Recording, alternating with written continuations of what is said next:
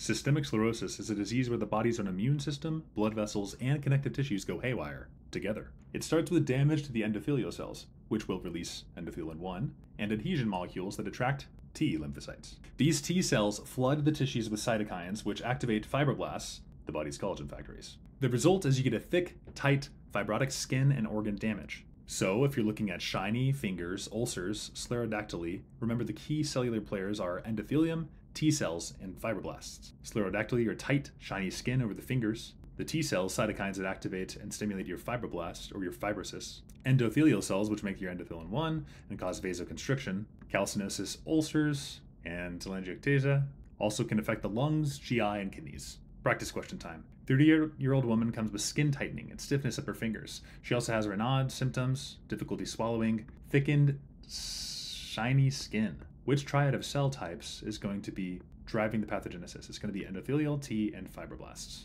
Some trap answers. Dendritic cells, neutrophils, that'd be seen in plaque psoriasis with your scaly erythematous patches. Macrophages and Langerhans, seen in granulomatous disease. Eosinophils and basophils, urticaria and asthma. That's a type 1 hypersensitivity. If this was helpful, like and subscribe for a new question every day.